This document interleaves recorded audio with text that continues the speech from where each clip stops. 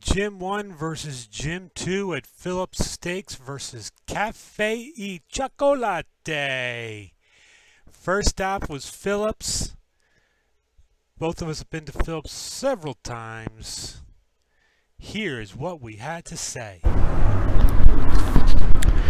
Here are J1, J2 at Phillips. You can see the sign in the background. We were hungry, so we started eating already. Pretty well into our cheesesteaks. I love these guys. Same kid at the window. Great kid. Great cheesesteak. You can see cheese already coming out. How you feeling, J2? Feel good. I do have to tell everybody that you told me sounds better because that way. You told me I had to look uglier if I wanted to stay on this podcast, so I shaved my head. So just like, you know. That's one of my favorite things about you. You follow direction very well. Now we're sure not to have any women or small children watch the podcast. It's a little scary. Nice. We'll be back later. This is my new fakakta hookup. A little bit about the cheesesteak. Good cheesesteak. You see a lot of cheese, a lot of juice. A lot of fried onions. Good onions. A lot of mushrooms too. I was surprised. I don't think I got mushrooms last time. Alright, we'll do the recap later. Just wanted to give a couple pictures of the cheesesteak. Alright, now that we're out of earshot of everybody in Phillips. What do you think so far? I've had Phillips before, and Phillips can be hit or miss. And today I think it was miss. It was just for $10. It was a really small cheesesteak. Not a lot of flavor. It just wasn't doing it today. I've had good ones at Phillips before though, but not today. That's funny you say that because I actually thought that was good. I'm actually starving also, but I must have gotten all the fried onions because mine was actually really good. I've been here 3 times. All right. Yeah, we'll see. I mean, we'll see what I think the next one's going to win already, but yeah. I'm glad you're going into it impartially. That's what we like about our judges here. As long as you agree with me and go in with a predetermined notion. You really have to step on my foot and make me eat the cheese stuff off the ground for me to think that it's going to be better, or this was going to be better. All right, as our fan base continues to grow. See you over at the next place. Where are we going?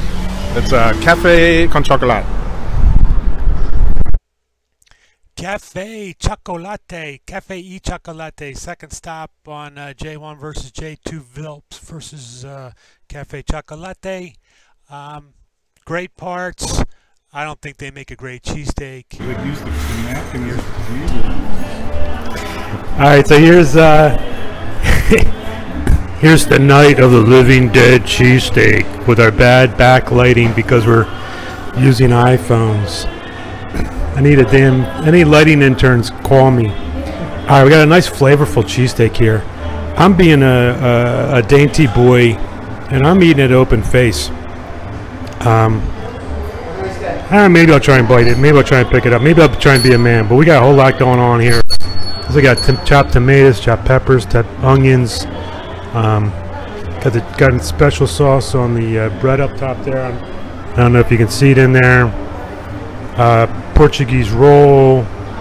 A lot of flavor going on here. I got J2 with me. I'm going to talk about the meat with him and then get back to you. I don't know what we're doing. We just stayed here at Café y Chocolate.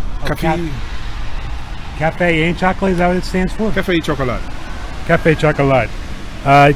It's starting to rain here, so if my hair starts to fizz up, just try to ignore it and try and pay attention. Me too. I say the same thing.